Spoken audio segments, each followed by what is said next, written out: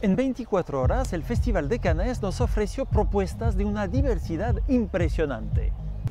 Una animación, Robot Dreams, dirigida por el español Pablo Berger.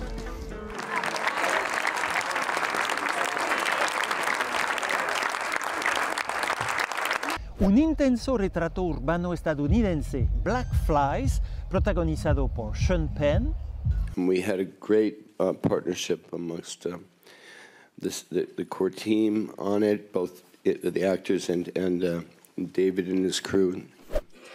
The 2 years leading up to making Black Flies, I was 16, 17 hours a day for 2 years, working in partnership with the Los Angeles Fire Department and their paramedics on COVID response, both in testing and vaccination. So there was a lot of exposure and a lot of friendships that came out of that.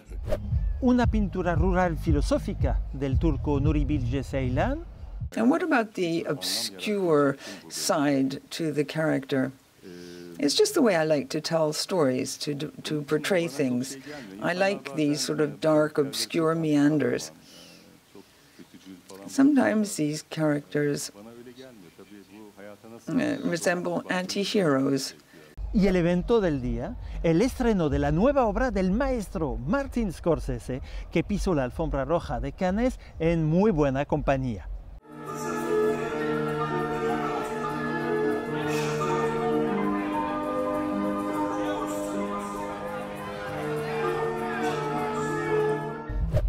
Les escucharemos mañana.